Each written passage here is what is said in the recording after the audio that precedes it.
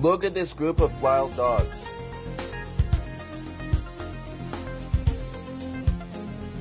They're all heading towards the water to get a drink. Nearby, I found a hyena also drinking from the water. The wild dogs decide to all attack and gang up on the hyena. You see, the hyena is surrounded by the wild dogs.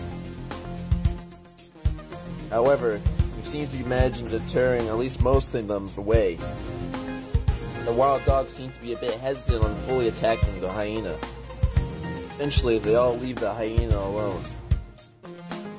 And here the wild dogs are trying to reach this leopard in the tree. Meanwhile, the hyena is free to go, since they left them behind.